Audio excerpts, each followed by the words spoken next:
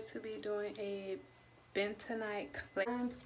I actually really like it. As you can see, it's almost gone. I done had it for maybe about 4 months now. To make the clay is really simple. Just got some organic apple cider vinegar, some water, plastic bowl, and fork.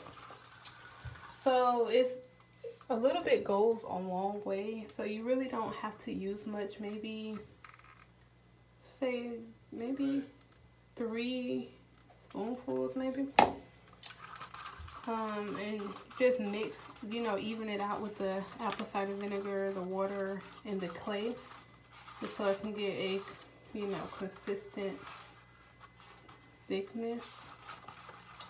Now it does have a quite of a like a funny smell, but it's not, you know, too much that you can't deal with. So, alright, I'll forget it. Make the process way more smoother.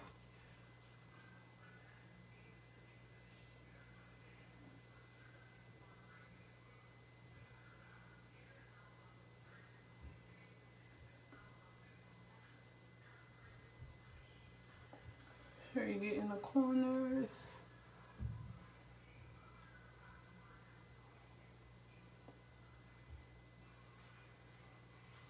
So wait till it dries.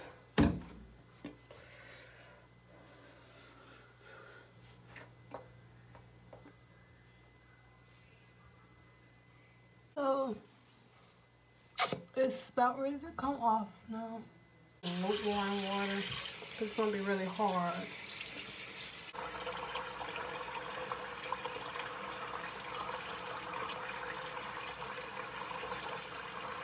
This face feels stuck. So this is the finished result. And then I usually just like let it, you know, air dry. I love the results. Like, it always have my face looking super clean. It's really dry your skin out, so you have to make sure you moisturize it with something.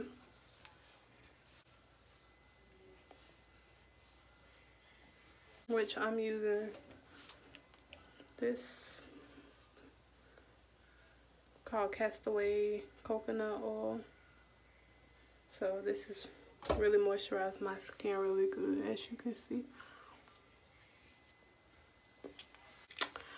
Alright, and that was my review on the Bennett clay mask. I highly recommend it. You don't have to use it that much, maybe like once a month. I use it just once a month. So yeah, thank you guys for watching. Like, comment, and subscribe.